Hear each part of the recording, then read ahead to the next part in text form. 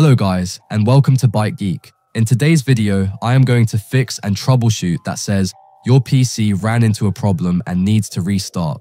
There are several possible reasons behind this type of blue screen error. In this video, you'll learn the causes and step-by-step solutions to fix the Inaccessible Boot Device error in Windows 11 or 10 system. One common cause is corrupted system files. If some of your Windows files are damaged, the system may fail to boot properly. Second issue can be a faulty installation of the latest Windows update. Third, outdated, misconfigured, or incompatible drivers. A fourth potential cause could be a loose connection. If your hard drive or SSD isn't connected properly, your PC may not detect the boot device correctly. In that case, you'll need to check the drive physically, remove it carefully, clean the connector with a soft tissue, and then reinsert it securely. Finally, a malware infection that may have damaged system files or drivers.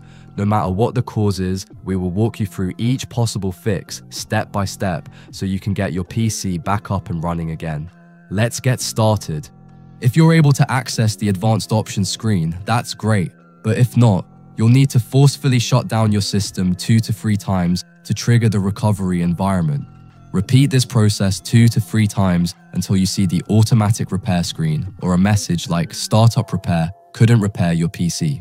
Once you're on that screen, click on Advanced Options, then select Troubleshoot. If you still can't access this screen after following the previous method, you'll need to create a bootable USB drive using the Windows installation Media. Boot your system using the USB, and from there, select Repair your computer. Then go to Advanced Options and open Command Prompt. In the Command Prompt window, type the command sfc/scan now and press Enter. This command will scan your system files and attempt to repair any corrupt or missing Windows system files. SFC command is completed. Windows Resource Protection found corrupt files and successfully repaired them.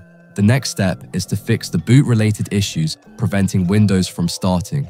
To do this, we'll need to run a series of commands in the command prompt. First, make sure you're in the boot directory. Then, type this command and press Enter. If you receive an access is denied error, don't worry. Simply proceed with the next command. Once that's done, go ahead and run the boot rec command again. This time, it should complete successfully. Next, type this command to fix the master boot record. After that, run this command to rebuild the boot configuration data.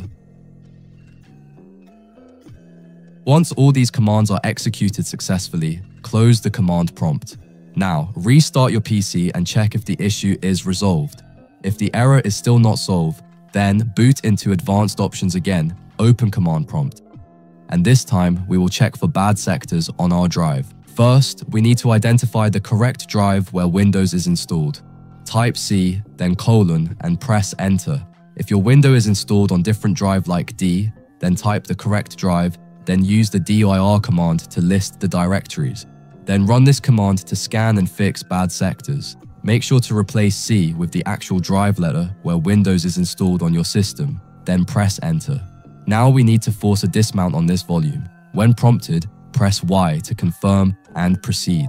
This process may take some time as it goes through 5 stages of disk checking. Allow it to complete fully. Once done, restart your PC and check if the problem is fixed.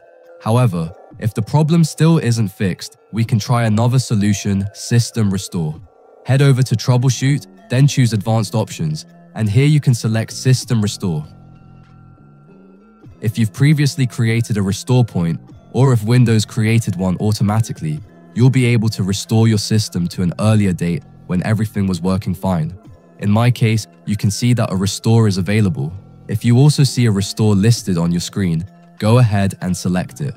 Then click Next, review and confirm your restore point, and click Finish to begin the process.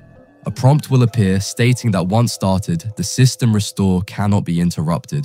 When asked if you want to continue, select Yes.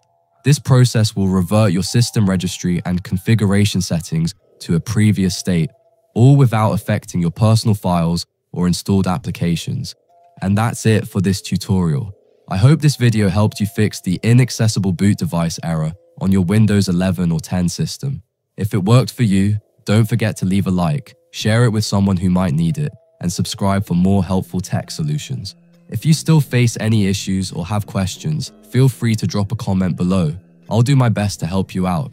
Thanks for watching, and I'll see you in the next one.